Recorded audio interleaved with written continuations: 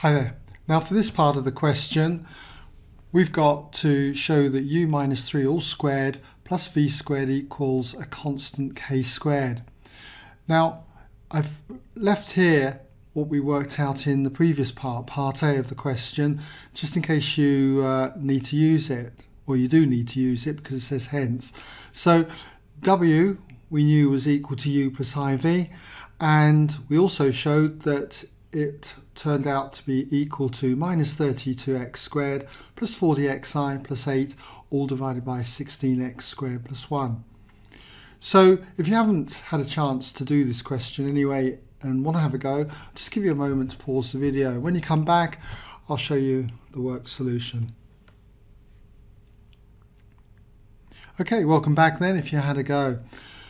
So all I'm going to do is take the real part u as being the real part of this complex number and v as being the imaginary part, substitute u and v in terms of x into here.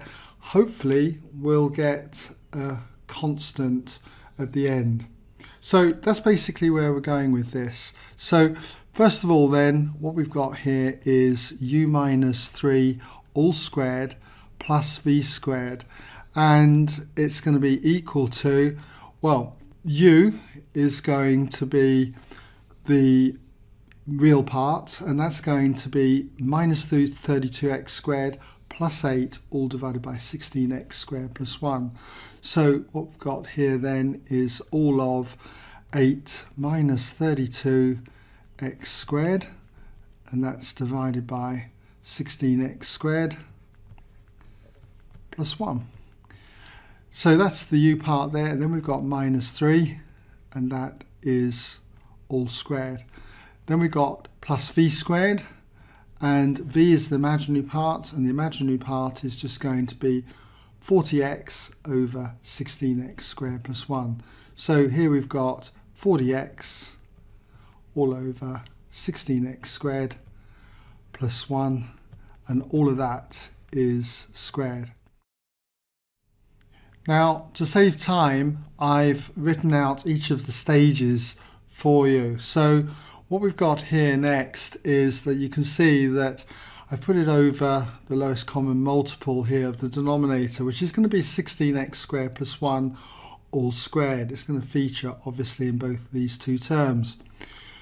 For this last term, it's got to be 40x all squared, which is 1600x squared. For this one here, all I've done is I've written 8 minus 32x squared, and then we've got minus 3 times the denominator here. Next, I will just clean up the inside of this bracket, and if you do that, you should find you get 5 minus 80x squared. Okay, so we've got 5 minus 80x squared all squared plus then the 1600x squared. Next, I'd want to expand the bracket out and group it with the 1600x squared. If you do that, that's what you should find you get. Now, in order to get a constant squared, I've got to assume that in some way or another, 16x squared plus 1 all squared must feature in here. But I notice that 25 is first of all a common factor of each of these terms, and if I pull out that 25, then we get this, okay? And as expected, if you were to square out 16x squared plus 1 all squared, you would find you get this quartic expression here. So that means that what we've got here is it's equal to 25 times the 16x squared plus 1 all squared all over the 16x squared plus 1 all squared. So these two factors cancel out, leaving us then with 25. So just put this equals 25.